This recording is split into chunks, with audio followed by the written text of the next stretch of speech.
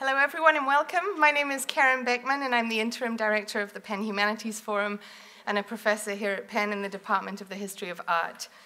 It's my great pleasure to welcome you here tonight for what I'm sure will be both an important and a challenging conversation. Before I introduce tonight's speakers, let me begin, as always, by thanking Jennifer Conway, Sarah Varney, and Kate Aid for all their help with the forum's programs. They're really terrific people to work with. Over the course of this year's Humanities Forum on the topic of violence, we have worked not only to feature the scholarship of humanists such as Brian Rose and Anya Lumba, but also to consider how humanists can participate in conversations that concern us all and that bridge the humanities, the social sciences, and the sciences.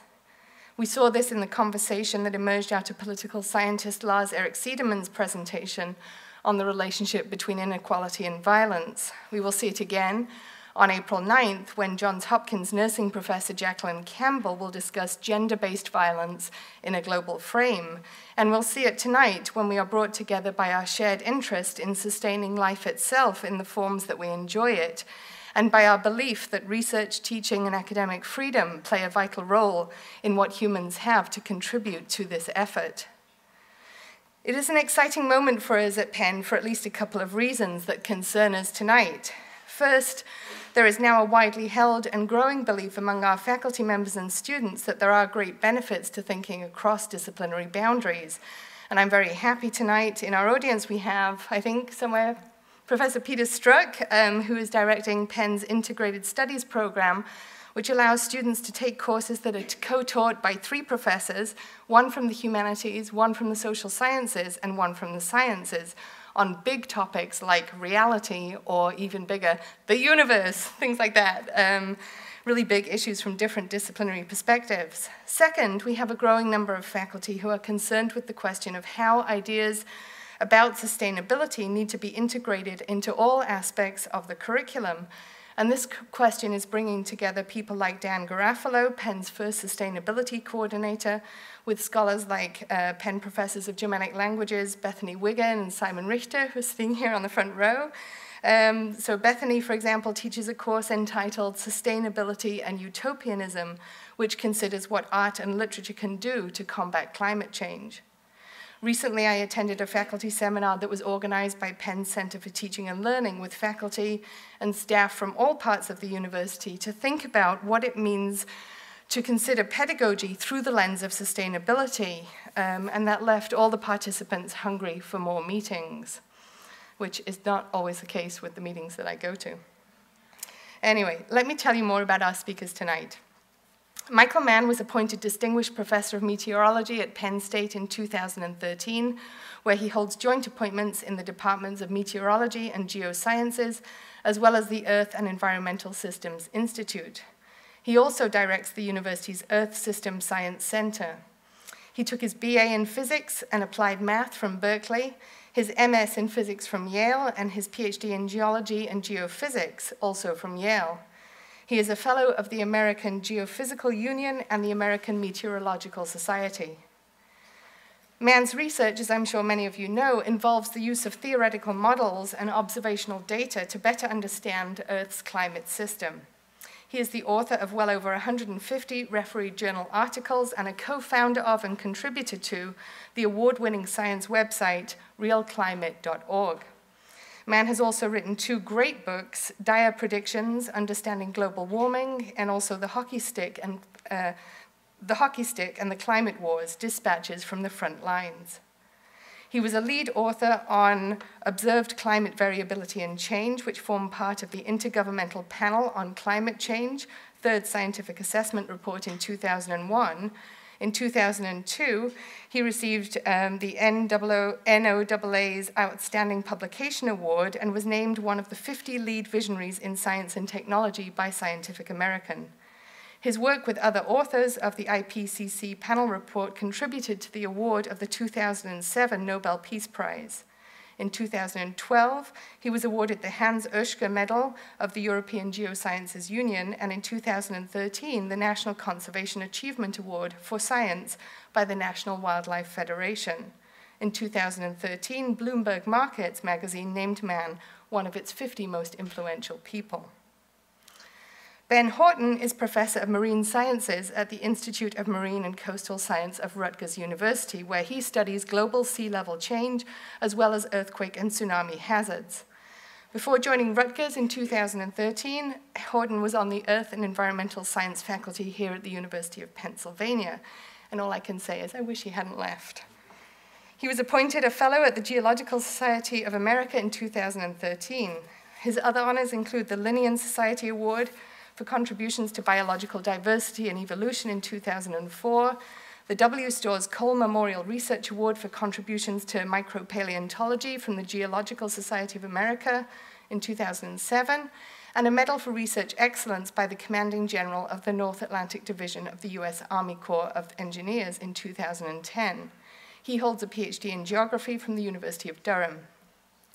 Horton has published extensively in leading journals, among them Science, Proceedings of the National Academy of Sciences, Nature, Geoscience, and Geology. He is a contributing author to Climate Change 2013, the fifth assessment report of the Intergovernmental Panel on Climate Change. He is also project leader of the International Geoscience Program 588, Preparing for Coastal Change, and the scientific advisor to the future ocean research of the German Research Foundation. In recent work, he helped develop predictive models of relative sea level change along the mid-Atlantic coastline, one of the most in-depth examinations of past, present, and future sea level rise of any region in the United States. We have no better guides for this conversation than tonight's interlocutors, and I believe that we are lucky to live in a world with gifted scientific researchers like the two guests we have tonight.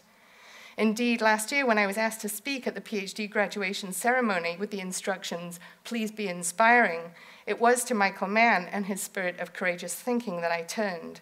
This is what I said. Our training as scholars equips us with a willingness to jump into difficult spaces, but this in itself is not enough. For we also need to find ways to communicate with those who are more threatened and less excited by this difficulty. Describing his shift from being a scientist reluctant to offer his personal opinion about policy decisions to one committed to doing so, Michael Mann states, and I quote, "Despite the battle scars I've suffered from having served on the front lines of the climate wars, and they are numerous, I remain convinced that there is nothing more noble than striving to communicate in terms that are simultaneously accurate and accessible the societal implications of our scientific knowledge." And so in the spirit of that, please join me in welcoming our speakers tonight. Okay, good evening, everybody. It's great to be back at Penn and see so many friendly faces. So Mike and I spoke about how to put this together, and what we thought we'd begin with is some detailed scientific work on answering this first-order question of whether sea level is rising. But it's not quite as simple as it may sound. If we look at the response both nationally and internationally to sea level rise, it's rather a piecemeal response based around the beliefs of a variety of different policymakers on whether the scientists have any integrity in their own data. But I think we're all quite aware that with sea level rise, even in the smallest amounts, it can cause devastating effects.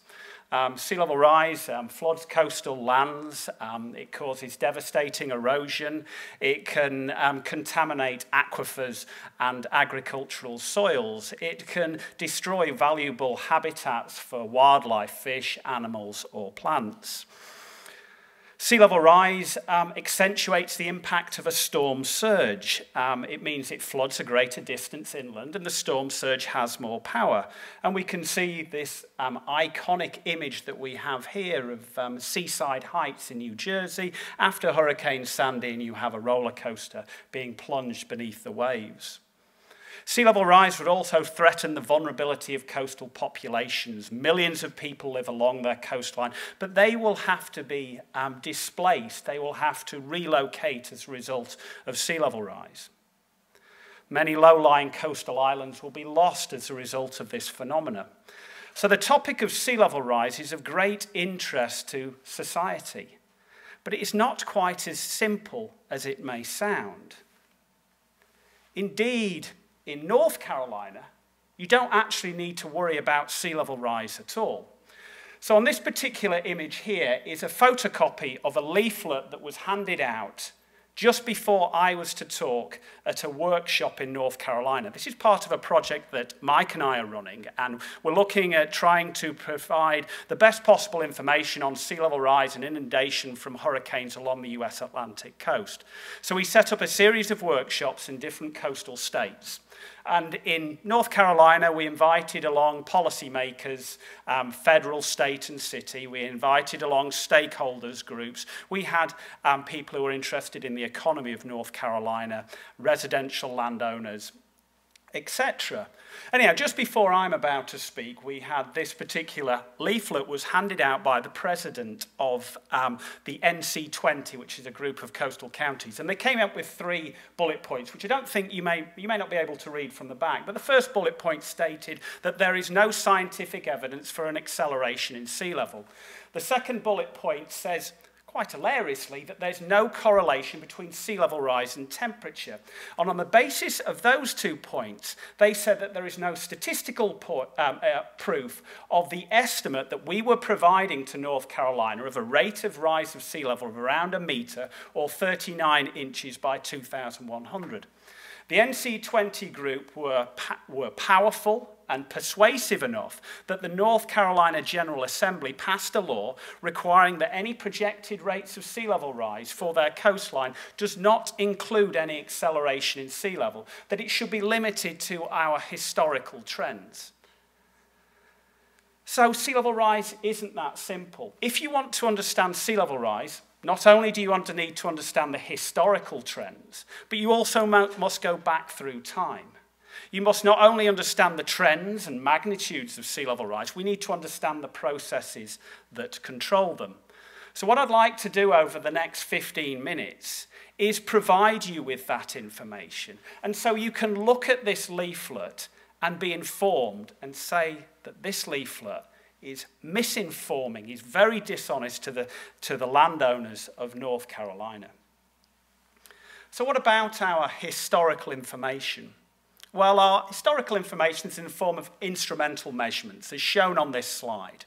In the red, we have our tide gauge data. So tide gauges are located throughout our planet. They record the high and the low water levels every single day, the average of which is sea level. In the red, we have the average of 23 tide gauges distributed around the oceans of our planet, and they record sea level rise at about 2 millimeters per year, or 8 inches in a century. In the insert, we have satellite-based measurements, and these satellite-based measurements, we have satellites that orbit the Earth and they record the sea surface height, and they have shown over the 20 or so years of measurements from 1992 to 2012 a rate of rise of around 3 millimeters per year. So the next question is, what's controlling these rates of rise? Well, first of all, we turn to our oceans. So as our oceans warm up, they expand. Each individual water molecule expands a tiny fraction when you warm it up. But if you multiply that by the depths of the oceans, you increase the volume.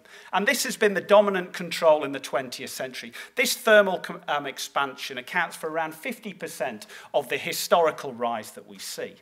So this is a volume issue. We also have a mass issue. So if we look at our mountain caps and glaciers, in the summer they melt because of increased insolation, but traditionally these are balanced by precipitation in the form of snowfall in the winter.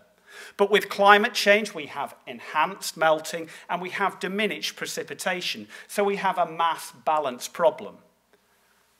And these have contributed to sea level rise in the 20th century. But as we move through into the 21st century, they will only add a minimal amount because there really isn't that much of this type of ice on our planet. But in contrast, we have our ice sheets, Greenland and Antarctica. These are also showing melting, enhanced melting in the summer and diminished melting in the winter. Diminished precipitation in the winter. Furthermore, we have meltwater on the surface of our ice sheets that scientists believe are seeping beneath the ice sheets, lubricating the bed, meaning that these ice sheets move at a faster and a faster pace. And these are colossal bodies of ice. The Greenland ice sheet covers some 600,000 square kilometers. It has nearly 7 meters of sea level within it. Antarctica is the big giant. Antarctica covers some 5 million square kilometers. It has enough sea level within it, or enough ice to raise sea level by a colossal 60 meters. And we have very worrying signs. If we look at the observational period in the 20th century, these ice sheets contribute around 25% to sea level rise. In the 21st century, this has risen to 40%. We also must consider land level changes, because when you think about sea level rise, you need to know what the land is doing and what the oceans are doing. So land can uplift or rise, or it can sink or subside, depending upon geological forces. In this particular photograph, we're showing Sumatra, where I'm stood on the far left-hand side. This area of land has been subsided around 2 meters as a result of the Indian Ocean earthquake and tsunami in 2004. Land can also sink as a result of human processes. The removal of fluids in the form of oil or gas or water from our freshwater aquifers. When the land sinks, it accentuates or enhances sea level rise. Now, some work that was done by a Benjamin Franklin PhD student, Simon Engelhardt, he showed that along the US Atlantic coast, the land is subsiding. It's subsiding as a result of geological forces related to an extinct ice sheet. So where we are sat tonight, the land is subsiding at around 2 millimeters per year. And that is the reason why, if you look at the Atlantic City tide gauges in New Jersey, they are recording sea level rise rates of 4 millimeters per year, nearly double the global average. So now we've understood the processes. We've observed that the instrumental record shows sea level rise. The next question is it beyond natural variability? And to do this, you need to go back through time. So this graphic here shows the changes in sea level for the New Jersey coast over the last 10,000 years. The 10,000 years period is a geological time period known as the Holocene. It is an interglacial. It is a time period where the Earth warmed up, therefore our oceans expanded. It's a time period where the Earth warmed up and melted ice sheets that existed over North America and northwestern Europe. As a result of that, over the 10,000 years, sea level rose by around 25 meters, over 65 feet. But the rate of rise was not linear. In the early part of the Holocene, from 10 to 6, we had rates of around 6 millimeters per year, slightly greater than what we're experiencing at present, but exactly the type of rates that we will experience in the next few decades. In the last 4,000 years, it slowed down, because the Earth had reached a point of stabilization in terms of its climate, and the ice sheets had become extinct. So the question to ask is, so if you've got these sea level rise rates over the last 10,000 years, how did it affect our coastlines? And fortunately, we're able to provide an insight into this. So these are some maps that we drew, and I'm going to show you 10 maps. They're 1,000-year intervals from 10,000 years to present. You can see the present-day shoreline located in black. You see Chesapeake Bay, Delaware Bay, Long Island, and Cape Cod. And the coastline 10,000 years ago is at the boundary between the green and the turquoise. Increasing shades of blue are increasing depths below sea level. As we go through the greens to the yellows and the oranges are increasing elevations above sea level. So at 10,000 years ago, sea levels were some 65 feet below present. As a result, the shoreline was some greater than 100 miles away from its current position. So what do you think happens when sea level's rising at 6 millimeters per year? Your land retreats, forming a very unique island off of Cape Cod. 8,000 years, 7,000 years, and 6,000 years. Every single year, tens of meters of coastline are being lost. But by 6,000 years, our coastline looks something like it does today, because our sea levels have stabilized. Our climate has reached an optimum, and we have no further melting of ice sheets that became extinct in North America and Europe. And so we move from 5 through to 4, through to 3, and 2, and 1. And it's very interesting to note that in that time period where sea levels stabilized was when all the barrier islands of the world formed. It's when all the marshes formed, our mangroves and our wetlands, and our corals expanded. They are the fisheries of our world. And it's interesting to be in the museum where there are hypotheses that the birth of civilization is linked to the stabilization of sea level. So let's put this all together and look at the sea levels in the Common Era. So this is some work that was put together by Andrew Kemp, another Benjamin Franklin Fellow from the University of Pennsylvania. And this sort of iconic image of sea levels over the last 10,000 years unfortunately displays many similarities with Michael's hockey stick of temperature. And why I mean unfortunate, I obviously would like to be associated with the Michael Mann hockey stick, is it portrays that there is a relationship between sea level and temperature. If we look at this graph, in the first 1,000 years, sea level is remarkably stable. Then at about 1000 AD, sea level slightly rises. It slightly rises when there's a perturbation in the Earth's climate, the medieval climate anomaly. Then at around 1500 AD, sea level stabilizes or slightly falls, associated with the Little Ice Age. And then right at the time period when temperature starts to pick up in the latter part of the 19th century, sea level starts to pick up. And the observational record in red here shows that sea level rise rates in the 20th century are far greater than anything we've seen for the previous 2,000 years.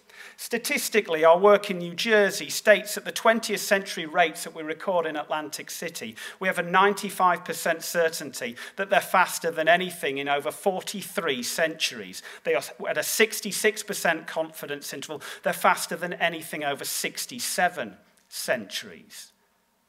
But these modern rates of rise are dwarfed by what we're projecting for the future. So what about our rising seas of the future? Well, there are different projections. We can go and have a look at governmental organisations, such as the NOAA assessment in 2012, illustrated by the dashed lines on here, showing their highest, intermediate, and low scenarios. We have the Intergovernmental Panel on Climate Change, which Karen stated that I and Mike have been involved in, shown by the bars on the right-hand side. But as I'm talking, I thought I may as well discuss my own work on this particular matter. And what we did is we surveyed experts in sea level. So we produced an anonymous survey where I contacted 500 of the most published scientists globally on the topic of sea level rise. And I asked them under 2 emission scenarios, low emission or high emission, the blue and the red, what their likely and very likely range of sea level is. And all of the respondents, everyone who you would consider an expert in sea level that had published in peer-reviewed literature, said that sea level was going to rise in the 21st century.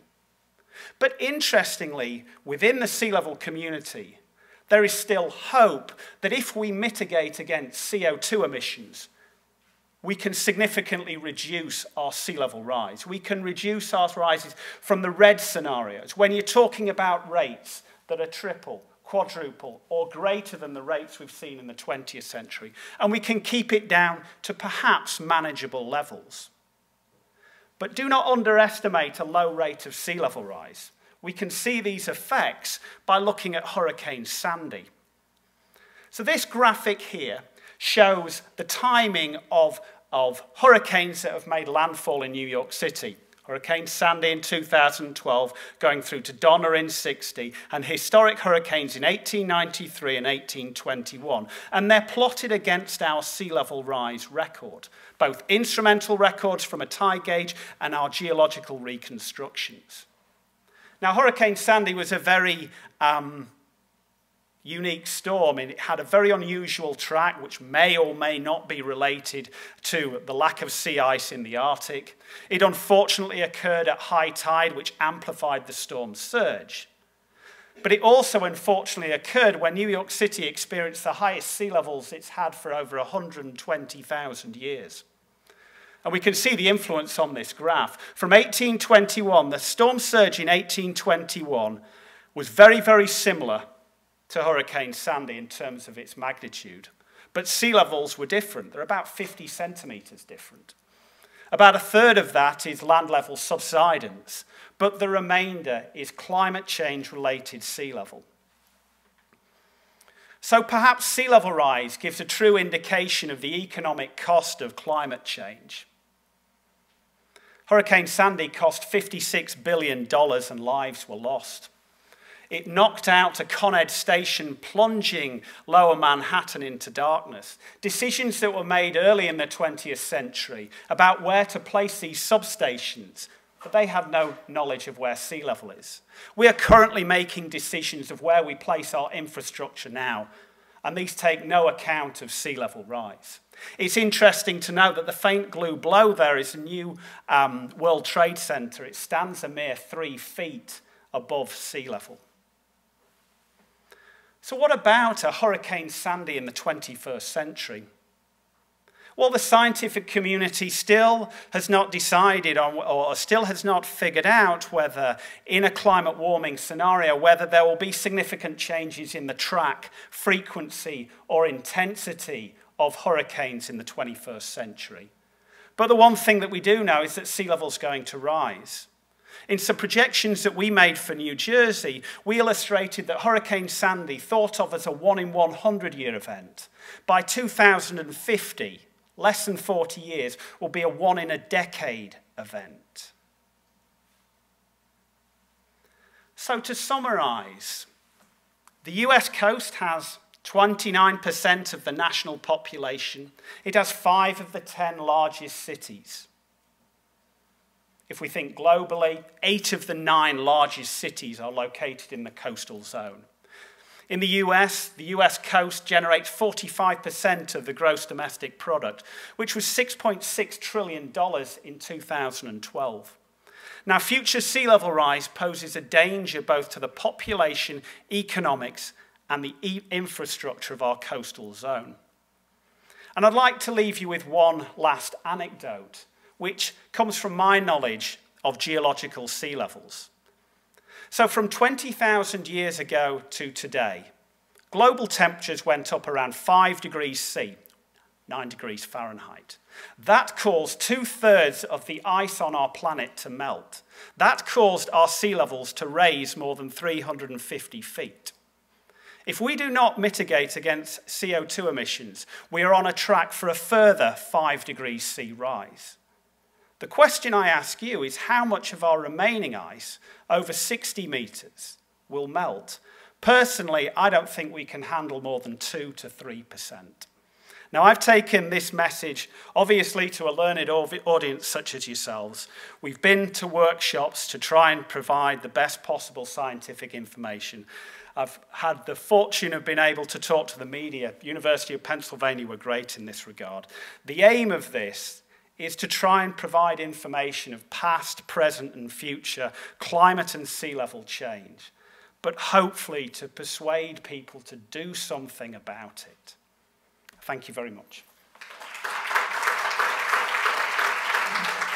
Okay, well, thanks very much, Ben. It's a real pleasure to be doing this event with Ben Horton, who is both a friend and a deeply respected colleague and a collaborator.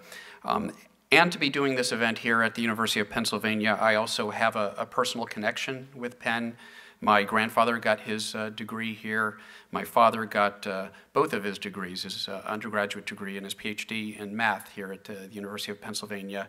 And I'm especially pleased that a colleague of his from the University of Massachusetts, where he was a math professor and where I grew up, is here in the audience along with his wife. And I see a number of friends that I recognize. So I'm going to continue talking about some of the same themes that Ben was talking about, perhaps from a slightly different perspective. This is, after all, a forum on global warming and the attack on sciences, and I will be touching on both of those things.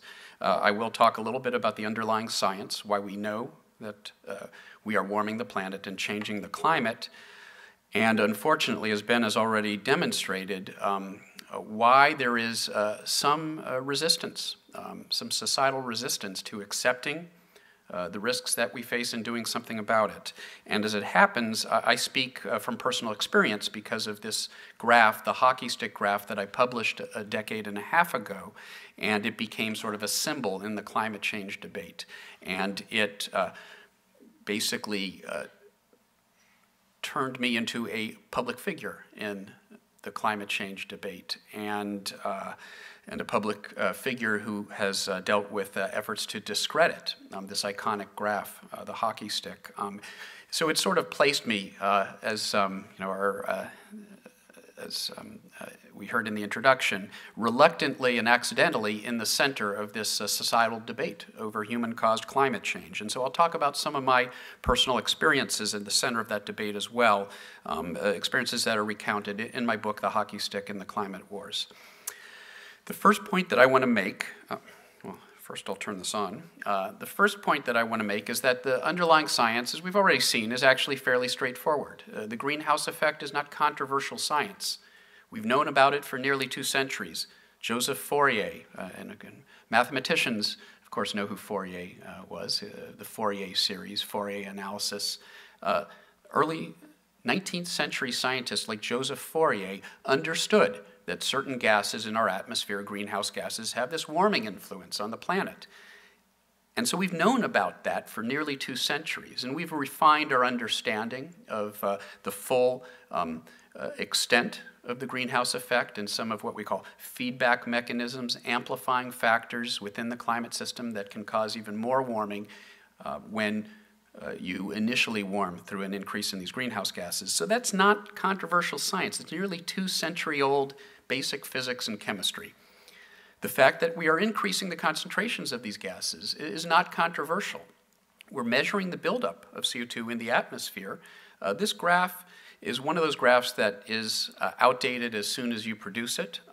It turns out that I produced this graph a few years ago, but we now have to add another tick mark to the vertical scale, because just last year, for the first time, probably in millions of years, we're not sure, but probably in millions of years, we passed 400 parts per million CO2 in the atmosphere.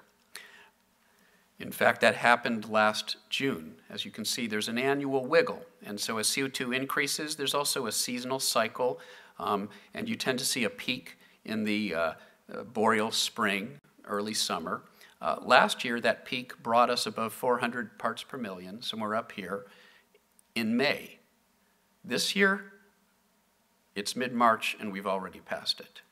And so pretty soon, we will be above 400 parts per million for the entire seasonal cycle. And in a matter of decades, it won't be 400 ppm CO2 we're flirting with. It'll be 450 ppm CO2 that we'll be flirting with. And I'll talk about the implications of that shortly. So that's really all you need to know. Basic physics and chemistry we've known for 2 centuries, irrefutable measurements that we are changing the concentrations, elevating the concentrations of these gases in an unprecedented manner. What I would not be able to explain to you as a scientist would be if the Earth were not warming up because of that. And of course, the observations tell us that the Earth is warming up. It's warmed up a little less than a degree Celsius, about 1.5 degrees Fahrenheit so far. And if you're a critic, and there are critics who don't believe those thermometer records, for example. Ben talked about some of the critics who don't believe in some of the data on sea level rise. If you don't believe in those thermometer measurements, I could show you dozens of independent lines of evidence that all tell an internally consistent story of a planet that is warming up and a climate that is changing, much as we expect it to, as we continue to increase the concentrations of these gases. So what does that hold for the future? Well, what I'm showing you here is a graph that was just unveiled yesterday. As it happens, this is an article I wrote for the April issue of Scientific American, and they put it online yesterday. So this is literally hot off the presses. And what it shows is sort of relates to what Ben was talking about earlier. Here's 0 degrees pre-industrial. That's 2 degrees Celsius.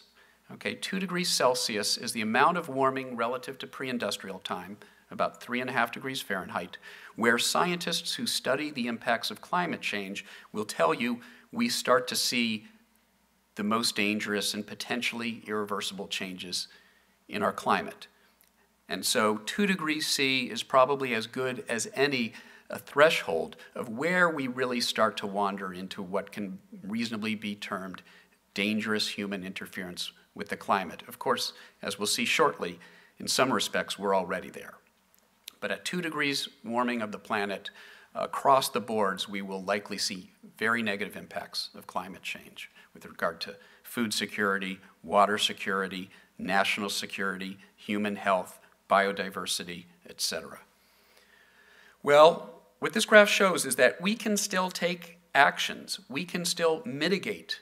We can reduce our carbon emissions in time that we avoid crossing that 2 degrees Celsius warming limit.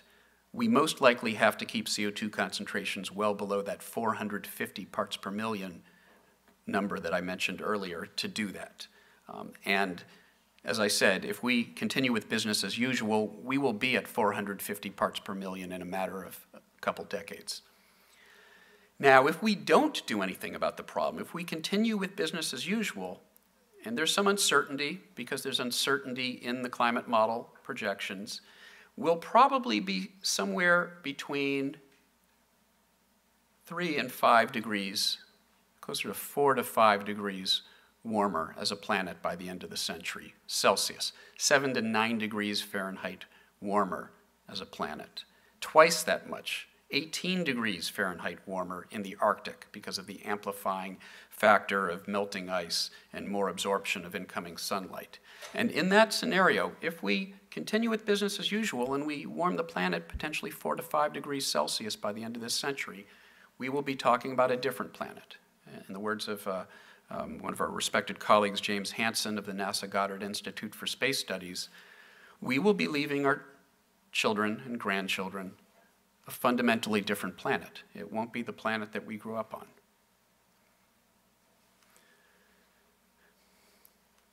Now, I used to end that sequence of slides with the poor polar bear stranded on the ice floe there. And increasingly, I've come to recognize, as have many of my colleagues, that although the polar bear and the perils that the polar bear faces because of the melting of its environment, literally the Arctic sea ice is diminishing before our eyes, sort of became a poster child for climate change and global warming. The problem is that to many people that makes it feel like a very remote problem. It's something way off in the Arctic that maybe it'll be a problem in the future, but it's not affecting me. How is it affecting me? So now everywhere I go and give a lecture, I try to talk very specifically about how climate change is impacting us now, where we live, in our actual lives. When I was in Texas a year ago, in San Angelo, Texas, I wanted to talk about the Texas drought, the devastating, unprecedented 2011 Texas drought. They lost 25% of their livestock in Texas and Oklahoma. Agriculture was decimated across the state. And so I went online and found an image of the 2011 Texas drought, summer drought. What I didn't realize until somebody pointed out to me was that the image was from San Angelo, Texas, where I was speaking. It was what they used to call Fisher Lake, or Lake Fisher, before it dried up in that drought and hasn't come back. The day before I was set to go up to Maine, to Portland, Maine, to give a lecture about climate change, an article came out in the New York Times talking about how, in fact, in Maine and across the northern U.S., there is a very real impact, that climate change is now having on moose populations. Pests that afflict the moose are living through the mild winters, and increasingly moose populations are being detrimentally influenced by increased tick populations and other pests. Gave a talk down in Florida. That's what we call the king tide. There's a seasonal high tide that happens every year in Florida. And it didn't used to flood the streets of Miami Beach. Now it every time that king tide comes, it floods the streets of Miami Beach. It's that rising tide. It's a fluctuation on top of a rising tide.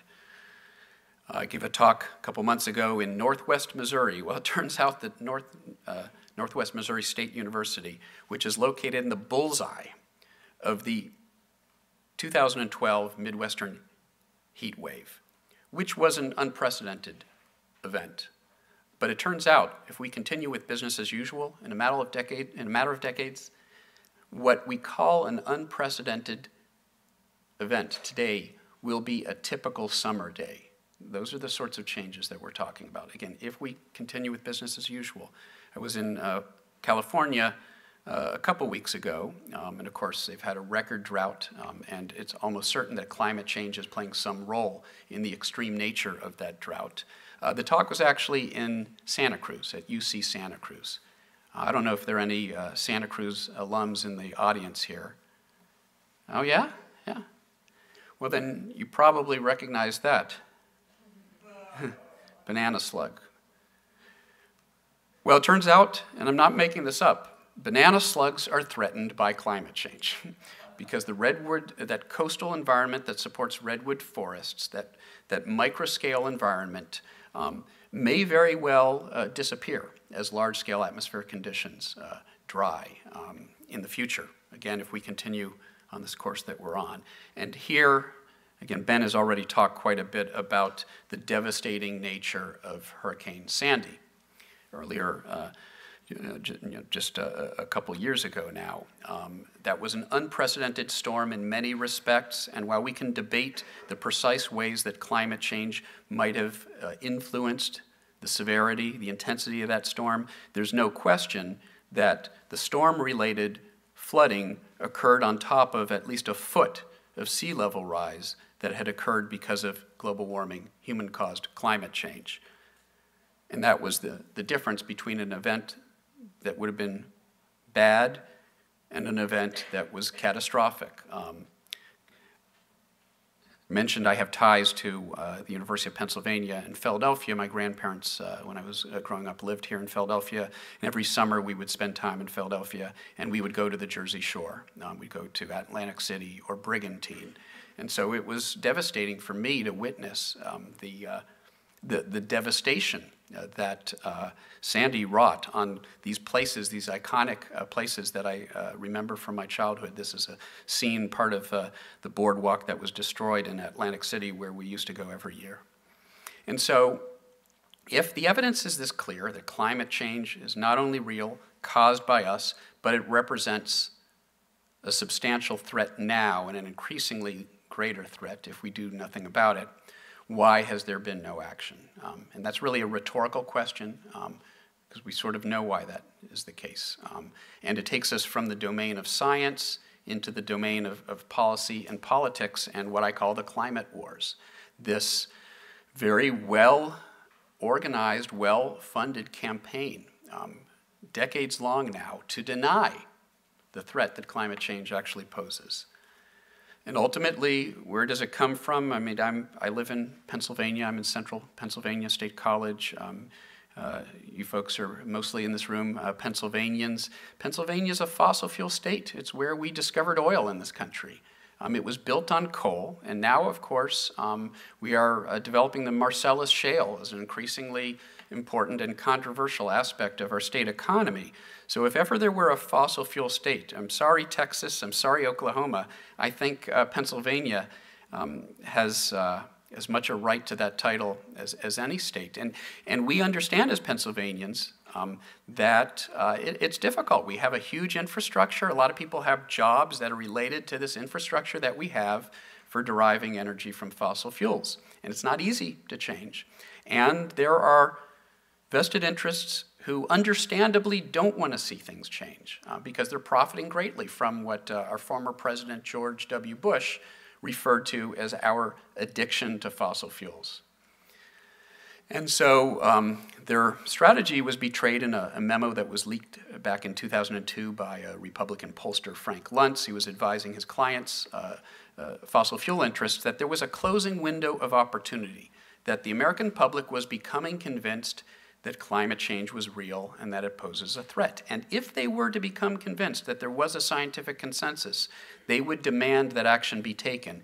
But, Luntz concluded, based on the polling, based on the focus groups that he had done, there was still a window of opportunity left to insert doubt and confusion and controversy, to convince the public that the science was grossly uncertain, that there was still a scientific debate about whether climate change is even real. And he encouraged them to provide lavish funding for front groups and organizations whose sole role essentially is to sow doubt about the underlying science of climate change. And so we have powerful senators like Senator James Inhofe, the senior senator of Oklahoma, who has described climate change as the greatest hoax. Could it be the greatest hoax ever perpetrated on the American people? Asked James Inhofe. Well, that summer, when he was claiming that climate change was a hoax, he had been invited to be the keynote speaker at the annual conference of the Heartland Institute, the annual climate change conference of the Heartland Institute. It's an industry-funded front group, used to be funded largely by tobacco interests to discredit the science linking the use of tobacco products to human health ailments. Today, they're largely funded by fossil fuel interests to do the same thing, to convince the public that climate change is indeed a hoax. And they had invited James Inhofe to be their keynote speaker that summer, 2011. He had to cancel out at the last minute, unfortunately, because he had grown ill swimming in a lake back in his home state of Oklahoma that was suffering from an algal bloom as a result of the unprecedented heat and drought that Oklahoma was experiencing that summer. So now one might ask, how did I find myself the center of what might rightly be described as a circus atmosphere when it comes to discussions of climate change, the evidence for climate change, and the risks posed by climate change? And as I've already said, it really relates to this graph that my colleagues and I published a decade and a half ago that demonstrated this hockey stick-like nature to recent warming, that the warming of the past century really does appear to be unprecedented, as far back as we could go, 1,000 years. Just as Ben has shown, sea level, the rate of sea level rise, unprecedented as far back as we can confidently go. And it got a name. It got called the hockey stick. It was featured in the prominent summary for policymakers of the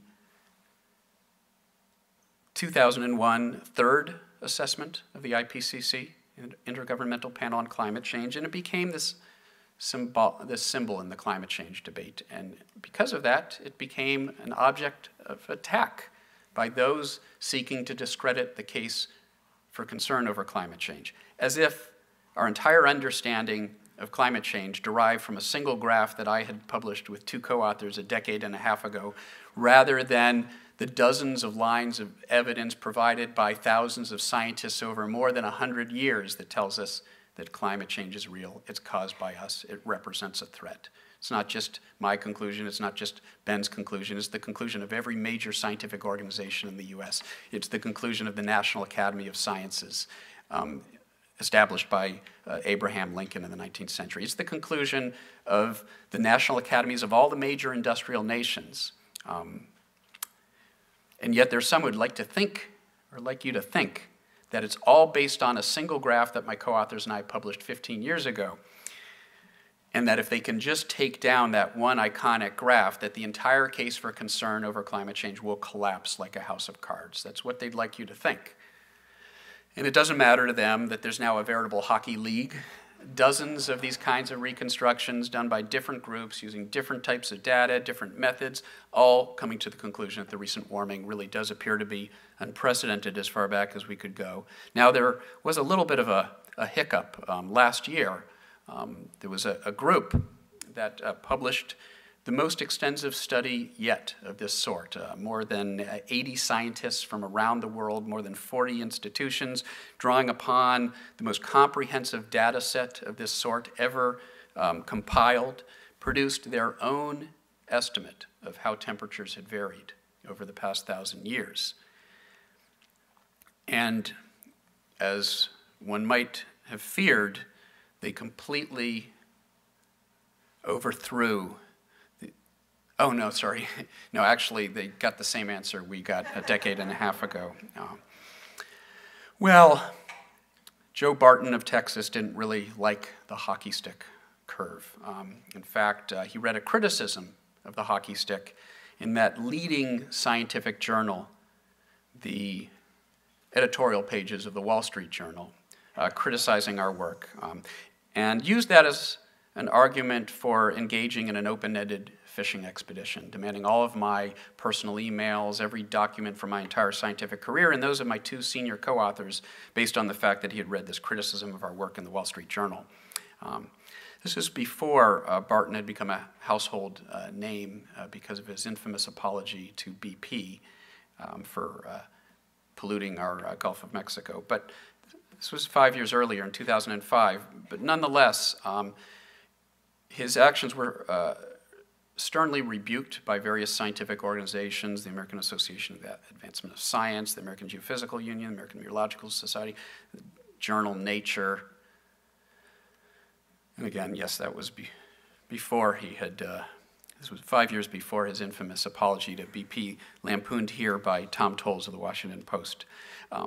Well, his attack on us was denounced by editorial boards around the country, New York Times, Washington Post, even his home state paper, the Houston Chronicle, wasn't very supportive of what they saw as an effort to harass scientists whose findings might not be convenient to the special interests that fund his campaigns. And by the way, I forgot to mention, and it could just be a coincidence, that he was the largest recipient of fossil fuel money in the US House of Representatives.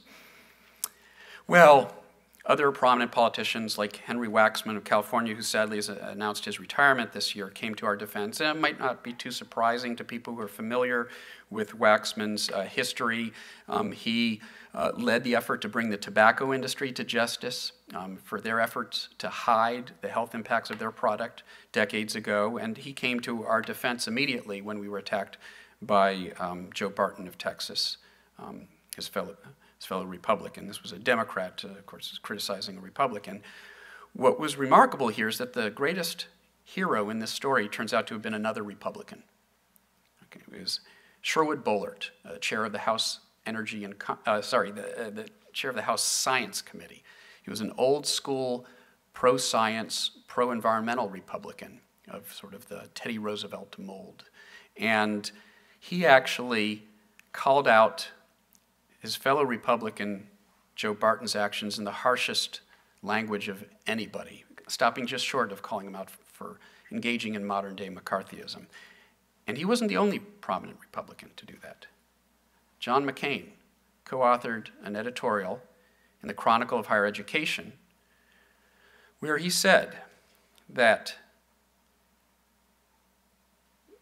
the message sent by the congressional committee to the three scientists was not subtle, publish politically unpalatable scientific results, and brace yourself for political retribution. It represents a kind of intimidation which threatens the relationship between science and public policy. That behavior must not be tolerated.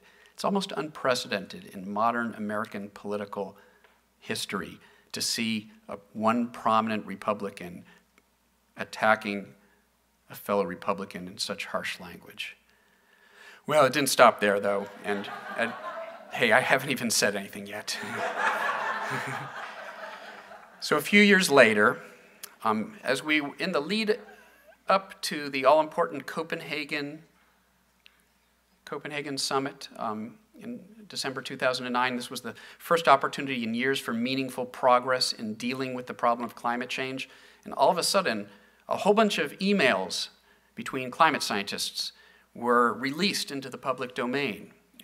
Thousands of emails between climate scientists, including myself, and all of a sudden, these emails were taken out of context, and individual words and phrases were taken from the emails and used to try to make it sound like climate change was indeed the hoax that James Inhofe had claimed, that scientists were engaged in all supposed matters of indiscretion and impropriety. And at the time, Sarah Palin wrote an op-ed where she claimed, among other things, that these emails revealed that climate experts were trying to hide the decline in global temperatures, which is a really odd claim because the email she was referring to was one I had actually received from a colleague back in early 1999, on the heels of the warmest year we had ever seen. We had just finished 1998, which was the warmest year on record because of a big El Nino event that pushed global temperatures up to a new record. And if anything, at that time, climate scientists were talking about the apparent acceleration of warming. There was no decline to be discussed. What they were actually talking about was a graph that they had prepared for a government report in the UK that was supposed to denote temperature trends over more than a millennium, one of which was based on a certain type of tree ring information that was known to be unreliable after 1960. These trees were known to stop reflecting temperature changes after about 1960, and there were various theories for why that might be true, and they had actually even published an article in the journal Nature in 1998 talking about this enigmatic problem, which has come to be known as the divergence problem. And so what they were talking about was in producing this graph to depict temperature changes, not showing the bad data after 1960 that would be misleading to the readers of that report. There was absolutely nothing wrong with what they had done, and the journal Nature even said so in an editorial. And I explained that and some of the other things that Sarah Palin had gotten wrong in her op-ed, in my own op-ed that the Washington Post published 9 days later, and it seems to have had an impact even on Sarah Palin herself. Because just a couple of years ago, these are her words, okay, has admitted that a lot of those emails obviously weren't meant for public consumption, her words, and that they could be misinterpreted if taken out of context. Of course, she was talking about her own emails that had been released in response to a Freedom of Information Act request from her time as governor of Alaska. Well, the attacks didn't stop there. James Inhofe, based on these stolen emails, was sure that there were 17 climate scientists. He couldn't come up with 57 climate scientists, like in the movie The Manchurian Candidate, some of you may have seen. But he did have a list of 17 climate scientists who should be prosecuted for perpetrating the hoax of human-caused climate change, as revealed supposedly by these stolen emails. And I'm proud to say that I was on that list, along with Susan Solomon, holder of the Presidential Medal of Science, and many other leading climate scientists. It didn't even stop there, though. That spring, newly minted Attorney General Ken Cuccinelli, in his first act as Attorney General of Virginia, his first act as Attorney General was actually to try to change the state seal because it exposed a certain part of the anatomy of the Roman goddess Virtus, and he didn't think that that was really appropriate. It was his second act as Attorney General was to take a page from the Joe Barton playbook and attempt to use his authority as Attorney General to issue a civil subpoena demanding all of my personal emails. This might sound familiar now.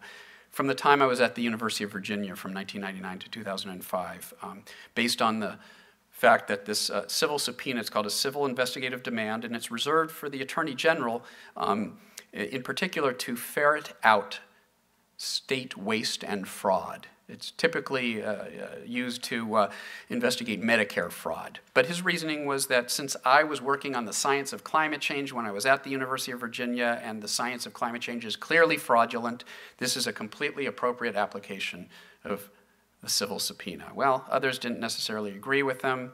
The Union of Concerned Scientists, the American Association of University Professors, the ACLU all spoke out against what they saw as an extremely dangerous precedent.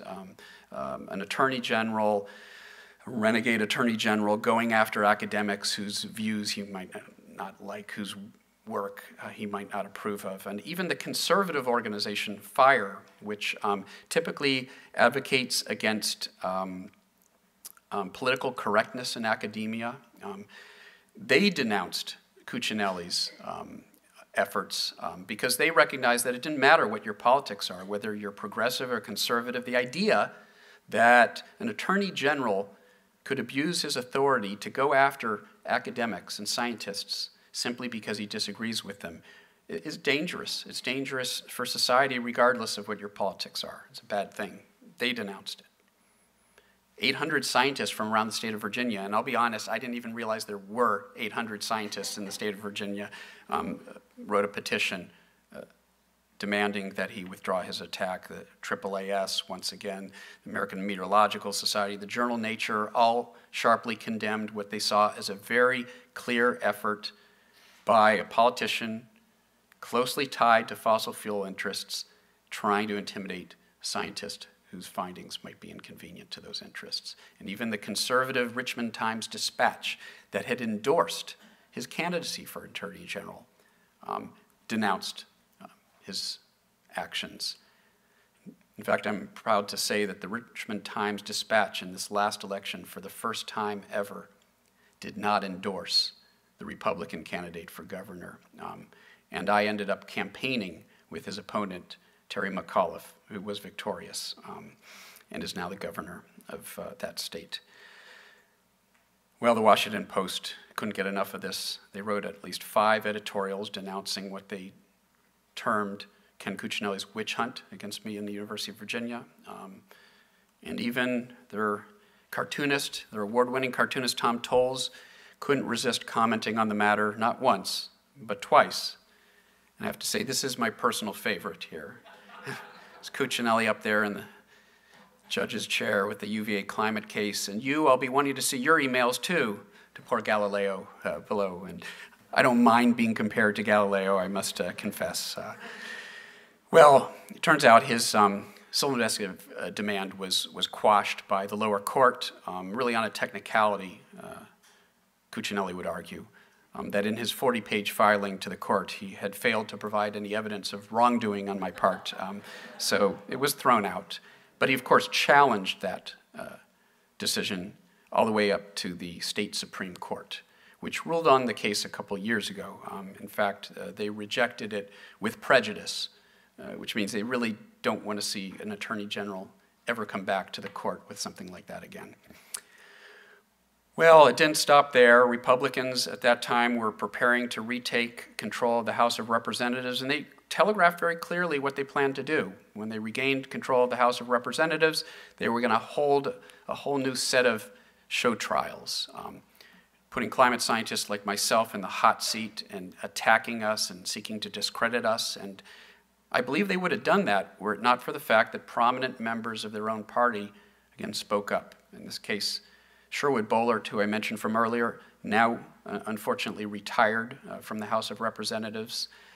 He was likely to face a very difficult congressional race in the primary, in the Republican primary. He was likely to be primaried by a candidate running to his far right who would be extremely well funded by a pair of brothers from Kansas. And so he decided to not run again, but he was still making his views known, participating in the larger public discourse, and he wrote an op-ed in the Washington Post warning his fellow Republicans that if they went down that road, if they attempted to abuse their authority by attacking scientists whose findings they don't like, they would risk forever establishing their party, his party, the party that he loves and loved, the Republican Party, as the party of anti-science, and they better not go down that road. And it turns out those show trials never materialized. It gives me a little bit of optimism that maybe we will get past this poisonous, this rancorous, bad faith debate about whether the problem even exists and on to the worthy discussion that is to be had about what to do about the problem. And what to do about the problem? Well, there is no magic bullet, and this is something we can talk about in the discussion here. We have to make difficult choices. We need to provide energy for a growing global population demanding more and more energy. We need to find a way to do that in a way that doesn't continue to degrade our environment.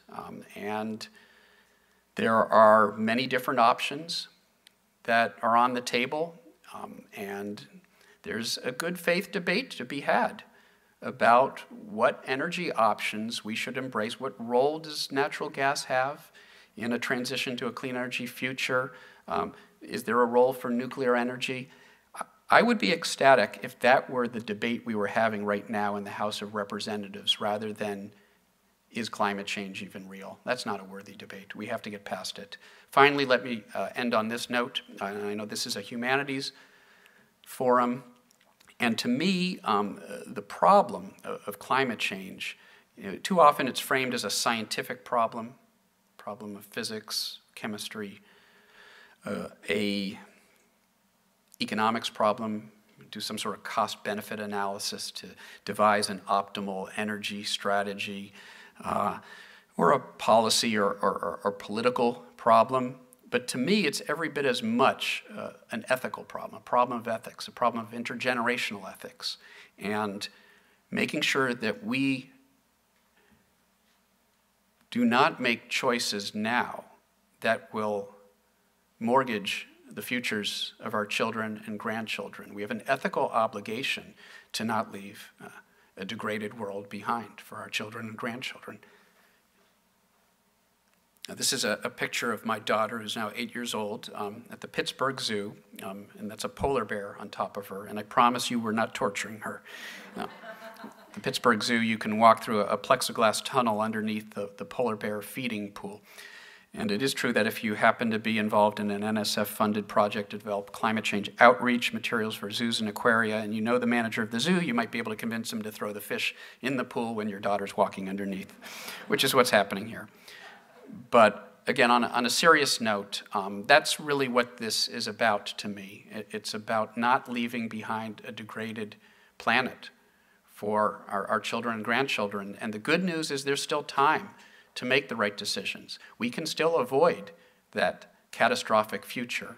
As I showed earlier, there are very plausible scenarios where we can limit the warming of the globe to below 2 degrees Celsius, and most likely avoid the most severe impacts of climate change. But the fact is that there is an urgency now unlike we've ever seen before. We don't have much time. If we are going to avoid raising CO2 concentrations to 450 parts per million in the atmosphere, and we're near 400 now, and we're increasing by about 3 per year. If you do the math, we get to 450 in a matter of decades. That means we have to bring our emissions to a peak now, and we have to start ramping them down several % a year. It's not going to be easy to do, but the costs of inaction far outweigh any costs of acting on this problem. And so I think I'll leave it there, and we'll hopefully have some additional time for discussion. Thank you.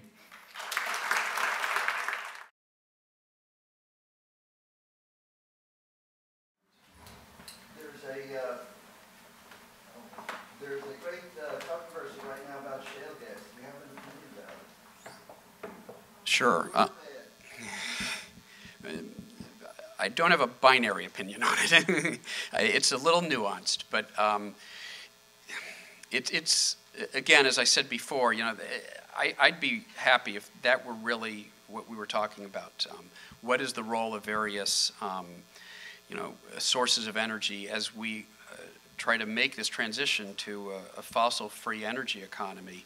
The argument that's typically made in support of shale, developing the Marcellus Shale and natural gas that exists in these reserves, is that at least nominally they have a lower carbon footprint than other sources of fossil fuel energy.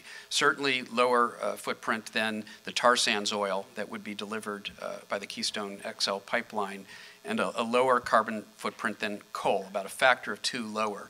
So for each watt of power you generate about half as much CO2 with natural gas as with coal. Now the problem is there are other, you know, what we call environmental externalities. There are other things that the process of hydraulic fracturing, fracking, degrades groundwater. We know there are chemicals used in fracking that are a contaminant, that are potentially degrading groundwater, our water supplies. How do you put a dollar value on that? Another issue, and perhaps the biggest issue here, is what we call fugitive methane. There's evidence that in the process of fracking, the fracturing process, you release some of the methane that you're trying to get at. Some of it escapes into the atmosphere, and it turns out that methane is roughly 10 times more potent greenhouse gas than CO2. It exists in much lower concentrations, but it's much more potent. And it turns out if there's a large enough amount of this fugitive methane that's making it into the atmosphere, that could easily offset any nominal gains that natural gas would appear to have based on its CO2 footprint alone. So what we're dealing with is decision-making in the face of uncertainty. There are uncertainties about the extent of this fugitive methane, and depending on how much fugitive methane there is, it may not be as optimal a strategy as some have argued it to be. And of course, the only truly safe means of energy production, if we're trying to guard against worsening the greenhouse gas and the global warming problem, is to derive our energy from something other than fossil fuels. Methane is still a fossil fuel. It may not be as bad from a greenhouse gas standpoint as coal, and even that's debated. But we need to be bringing our emissions to a peak now and bringing them down. And developing natural gas, methane, exploiting the Keystone XL, the tar sands through the Keystone XL pipeline is taking us in the opposite direction of where we need to go. And Ben may have some additional. Let's suppose for a moment, perhaps unrealistically, that our legislatures actually came to their senses. We're still a small part of the earth, and China is rapidly colonizing Africa for gas and other things. And what effect would it have if we did something and the rest of the world did nothing? That's a great question. And Ben, I'll make some comments, and Ben, I'm sure, has some thoughts as well. I think it's a matter of, America, we've always prided ourselves in being leaders around the world, in leading the world. And here we're falling behind. Even if you look at China, China is investing far more in renewable energy than we are. Of course, they're sort of hedging their bets. They're building a coal-fired power plant every 5 days, but they're investing a lot more in solar technology. They are actually having a serious discussion in China about passing a carbon tax. So China, and if you look at India, if you look at Brazil, much of the developing world is actually investing far more in renewable energy than we are here in the U.S. And so we're falling behind. We are becoming followers rather than leaders in sort of the 21st century energy economy. And I think it's really a matter of setting a good example for the rest of the world. After all, we had the luxury of 2 centuries of access to cheap fossil fuel energy. And if we are to tell other countries that are just now industrializing that they don't have the right to that same cheap energy that we exploited for 2 centuries, how are we to do that if we don't have our own house in order? If we are not taking the actions that we need to have to decrease our own carbon footprint? We don't set a very good example for the rest of the world if we're asking China and India and the rest of the developing world to be part of the solution if we're not going to be part of the solution. I would just, from my perspective, I would just state that an argument that is used regarding reduction of CO2 is that you need to get the whole world on board, and they will state that China is now going to be the biggest producer and it'll be followed by India. But I would say to Mike's comments is that the US has the opportunity to lead on this regard, and then the others can follow. When I think about climate change, I mean, I've always, in this country, I've been, since the day I came here, 2004, so 10 years ago, and I've been asked virtually the same question for 10 years now. Is climate changing? I mean, Mike made this great statement that we need to move beyond this. And so we keep on coming back to the same thing of whether climate is changing. And once we accept that, then we can think about how are we going to solve this problem. The US spends more money on climate change research than anywhere else on this planet. We should be leaders in mitigation and adaptation. that is the way forward for this country. I also, depending on what side of the bed I wake up on, it depends whether I'm really positive about the future or really negative about the future. I got up this morning, I was positive. I was coming back to Penn. I always like coming back to Penn. There are more scientists on the planet in this year than there were last year. There are more. When I was at Penn, I was teaching fantastic, sharp, young minds. They are the future and they can solve this problem. But we need to all move and sing to the same song sheet about climate change. The evidence is incredible. I find it really, one of the things, so I'd like to ask Mike's opinion at some point on how we even though the data is so overwhelming, how we get this across to the general public. I was involved in a feature film, a documentary film called Shored Up, and I was asked about this. And when I was at Penn, I found it incredible people thought that I lied about data.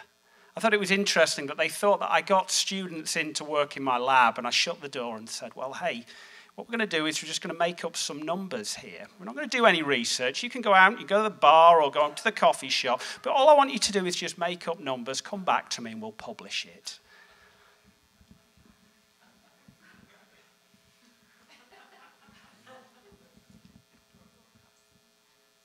I guess while we're transitioning, I'll attempt to address Ben's question. I think a lot of the problem that we have when it comes to discussing matters like climate change, the problem is symptomatic of an even greater problem we have right now, which is sort of the loss of good faith discourse in society.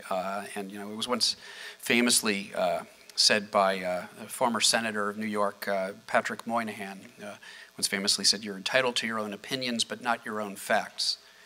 Well, in today's world, it appears when it comes to matters like climate change, people are entitled to their own facts. And so if you don't like the facts, as reported by the National Academy of Sciences, as reported by the 30-plus scientific societies in the U.S. that deal in any of the aspects of science of climate, the national academies of all the major industrial nations, the world scientific community, if you don't like the facts as reported by them, there's a whole cable network available to you, which is happy to present an alternative reality where the laws of physics don't behave in the way that scientists claim them to behave. And it's very difficult, right? Especially with sort of the balkanization of our media, sort of in the new media environment. There's sort of this loss of trusted voices. When I was growing up, we'd all, I'm old enough to remember being gathered around the television, around dinner time, listening to Walter Cronkite tell us, that's the way it was. And we all accepted that that's the way it was on March 19th, 2014. And we could differ in our opinions about what that meant, but we all accepted the facts. We now live in a media environment where people are able to sort of trap themselves in a self-reinforcing bubble where their own misconceptions and biases and preconceptions are reinforced. And it's very difficult in that environment to break through in the way that we need to. I don't think it's hopeless. I think it's just a greater challenge now than it would have been if we had acted on this problem decades ago as we should have. Oh, okay. I have a microphone, so I guess I'll ask it then. So I was curious, who is funding this campaign against basically the scientific facts about climate change? Is it like just the Kochs, or is it ExxonMobil, BP? And second part of the question, really the part I want to ask is, if it is the latter, do you think we at the university could do something by potentially divesting from those companies? What do you think of that idea? Well, the problem regarding the acceptance of climate change is obviously related to special interest groups.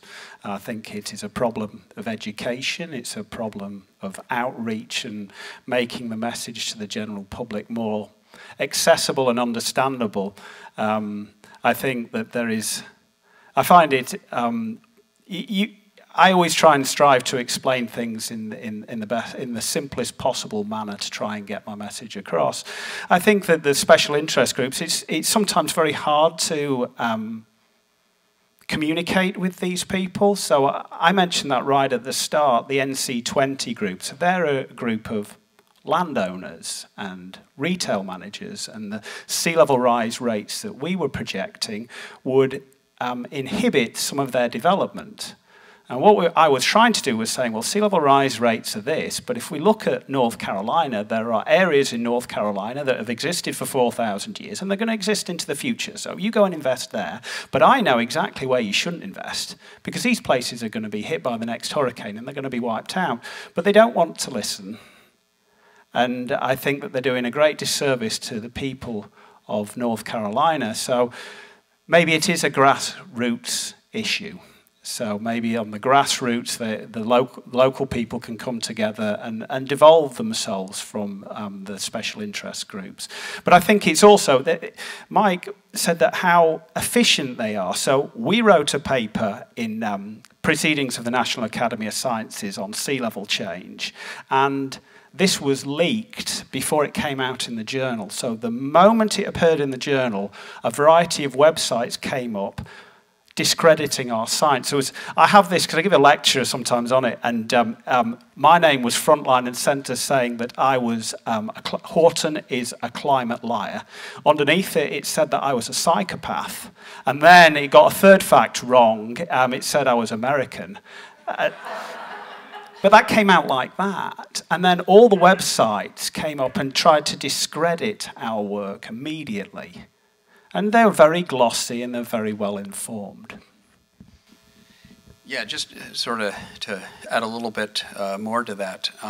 So there is, as I alluded to, I said there's a well-organized and a well-funded campaign, and there's a whole literature that you can go to. In fact, there's a guy here at Drexel, Bob Brule, who's an expert on the financing of the climate change disinformation campaign. And you do see, it used to be primarily funded by ExxonMobil and other large fossil fuel interests. And what happened was that, they're somewhat more answerable to their shareholders and to the public. And so instead what you now see is sort of a dark money funding of climate change denial. The ExxonMobils, the fossil fuel interests have sort of declined in how much funding they are doing because of all the public pressure and the criticism, but almost in perfect anti-correlation with that decline is an incline in the amount of dark money. Typically, we know from various lines of evidence, much of it coming from, for example, Koch Industries, the Koch brothers, but also the Scaife foundations, a number of large conservative foundations, literally spending hundreds of millions of dollars on the manufacture of a disinformation campaign. And it is very much, there's a book that I sometimes talk about in the longer version of my lecture, The Merchants of Doubt by Naomi Oreskes and Eric Conway, which is about sort of the origins of this industry-funded campaign, originally to deny the health impacts of tobacco, but then to deny the impacts of ozone depletion, of acid rain. Anytime the findings of science have come into conflict with vested interests, there has been an industry-funded, financed, fairly well-organized campaign to discredit that science. And climate change is no different. So there are groups like, Americans for Prosperity. Who couldn't like prosperity? That sounds great, right? Until you know that it's just a front group for the Koch brothers, and primarily what they do is manufacture misinformation and disinformation when it comes to issues like climate change, to make sure that we can't have that meaningful political discourse that we need to have about how to solve this problem. They want to make sure we don't even get there. As long as they can divide the public, and they recognize that. If you can divide the public, you don't have to win the argument. You just have to divide the public and make sure that there will be no progress on the policy front. And that's what we're currently seeing. One reason I have for optimism is the fact that we're starting to see some splintering within the conservative movement on this issue. You are seeing conservatives like Bob Inglis, who is a conservative Republican from South Carolina, a former congressman, who's leading an effort to find free market-driven ways of pricing carbon. So ways of accepting the science, accepting the challenge, and finding ways to solve the problem consistent with, conservative politics. And, I think increasingly you're seeing sort of the intellectual conservatives become uncomfortable, frankly, in being allied with the anti-science and the anti-science and the attacks on science that we see, in some corners in the far right. And so, even I think it was Grover Norquist, the anti-tax figure in the Republican Party, was actually briefly on record saying that he could support a revenue-neutral carbon tax. Now, he retracted that within 24 hours, apparently after he had heard from one of those brothers from Kansas that I referred to. But we are starting to see some splintering within the conservative movement on this issue, and I think the hope is that we'll get sort of the reasonable contingent of the Republican side of our spectrum will sort of come over and help form a governing coalition to do something about the problem.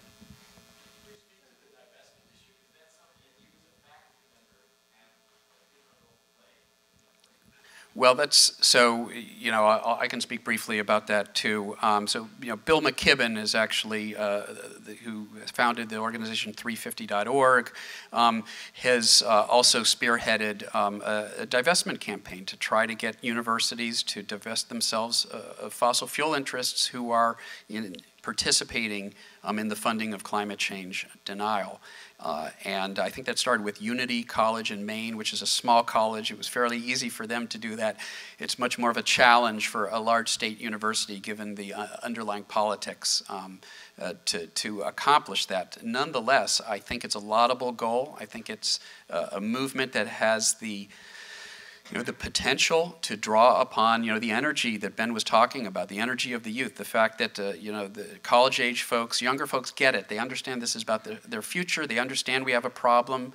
They're on board, and we need to help them find ways that they can actually help move us forward. And the divestment campaign is absolutely one way to try to do that. We know that it worked in the anti-apartheid movement.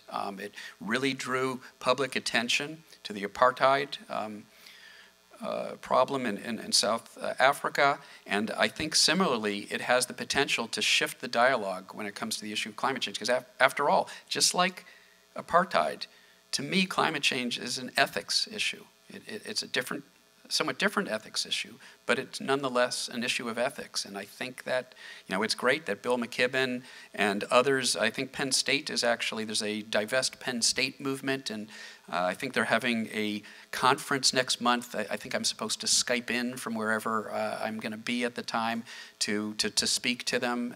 And like I said, it's a laudable movement.